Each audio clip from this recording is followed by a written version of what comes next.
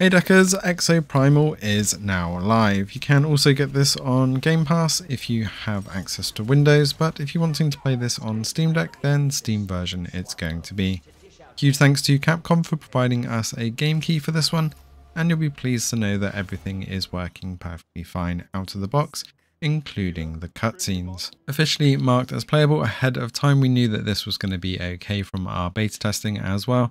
Settings wise, our recommended settings for this one is to start with the medium graphics preset and then just tweak things a little bit by scrolling down to pretty much the bottom, turning off motion blur and ambient occlusion down to low, keeping anti-aliasing on, and turn on the variable rate shading. Unfortunately, I don't know why, but a lot of the settings don't seem to make a huge amount of difference. The variable rate shading is the one that seems to keep things the most stable, and in all modes you're going to be dipping down to 30 frames per second in pretty much all of the fights. So keeping this on medium gives you much better graphical fidelity as well as you getting decent frames. I do absolutely love the effects of being able to swap suits in game and during matches to suit your abilities, especially if you've got more than one class in a team. It's good to be able to swap out on the fly.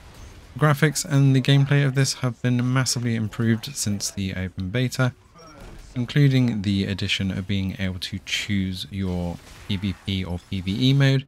But if you keep it on random, so you don't know whether you'll get a PvP or PvE match, you actually get a 12 times experience boost. So quite handy if you don't mind a bit of each. The thing that I'm not so keen on is the fact that this still has in-app purchases for cosmetics and also a season pass. You get the deluxe version, which we were provided. You do get the season 1 season pass and the head start kit, which is a few extra cosmetics rolled in.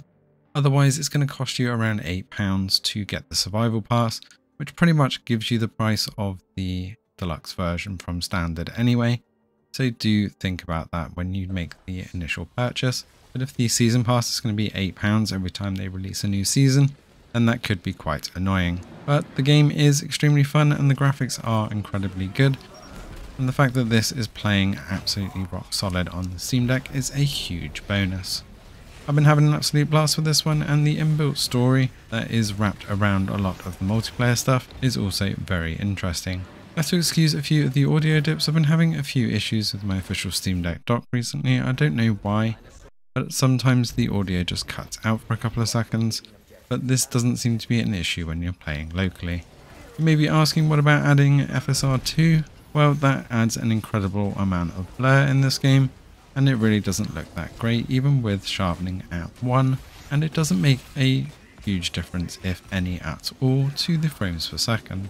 So keeping FSR 2 off with those settings that we mentioned earlier is definitely the best way to play on this one. Thanks for watching, and see you in the next one. Combat test complete. You are victorious.